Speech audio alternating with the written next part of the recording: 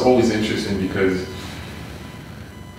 Haitians, they hate being wrong. Oh yes. Right? Yeah. Especially si petit tu as dit okay you're wrong. You know, like I don't know if it's an ego thing. Probably it is. But what about Haitians not wanting to be wrong is?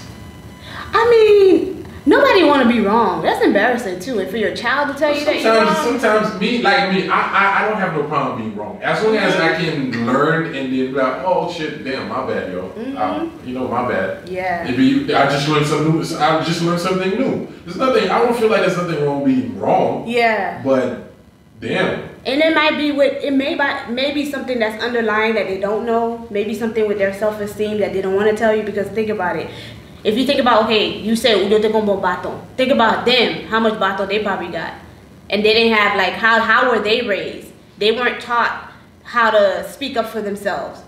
So now it's like, and then they will never tell you that. Right. They will never tell you that.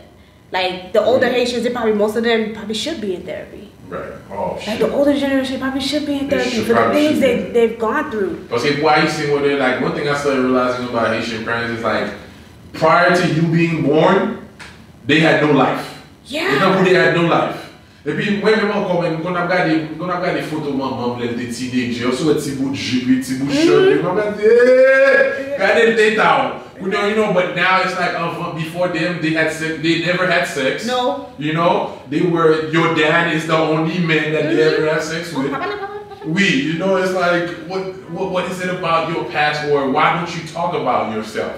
And it may be so hurtful. Right. It may be so hurtful that they're unable to talk about it. That's another thing where some people say, oh, I don't need to go to therapy. But it's good to sit down with somebody who is an expert in the field that an expert in what you need help with.